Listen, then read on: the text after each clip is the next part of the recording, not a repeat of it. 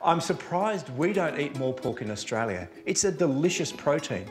It's affordable and fabulous quality free-range pork, just like this, is available in your local supermarket.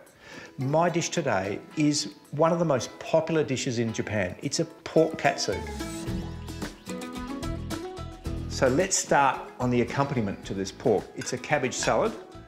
So we'll shave up some lovely fresh cabbage. Now we'll just put together a really simple sesame dressing. Some Japanese mayonnaise. Really rich flavour in this mayonnaise. And unhulled tahini, so it's that kind of tawny brown colour. A little bit of rice wine vinegar. Some soy sauce. You can use tamari and some water. Give all of that a whisk together, just to combine the ingredients. That comes together nicely. Pop a little bit over the salad, over the cabbage, and we'll toss that through. That's ready to roll. Now let's get on to the pork. I love using Plantagenet free-range pork. It's a family-run business. The pigs run around in the pristine agricultural environment of the Great Southern region.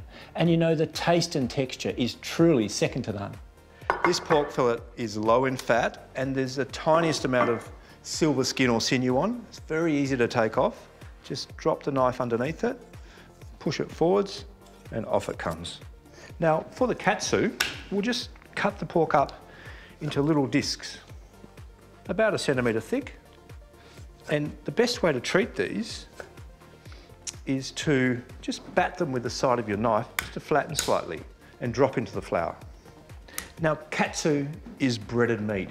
They use Japanese breadcrumbs. That's the key, so they're super crispy. And my little twist on this is I'm going to add some shichimi togarashi, which is a Japanese seasoning. It has orange, a little bit of chili, and sesame seeds through it. And I'll add that to the breadcrumbs. Toss that through nicely. I'll get that pork floured first. Dust off the flour, through the egg, and into the breadcrumbs. I like the way the farmers are going about their business here. They care about the sustainability of the land and also for the animals. It's free range, and because it's free range, it has superior taste and texture.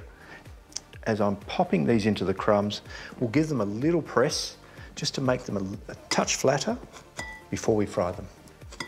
So some of the shichimi binds with the crumbs, so we'll get that extra seasoning in these breadcrumbs. Okay, so the pork is crumbed, the salad's made, let's hit the fryer. Keep an eye on the temperature of your oil when you're cooking this. You don't want it too hot, not above 180 degrees, so the pork will cook gently and we'll get a lovely crisp crust on those Japanese breadcrumbs. I've chosen to cook the pork in the wok. You can shallow fry these if you like.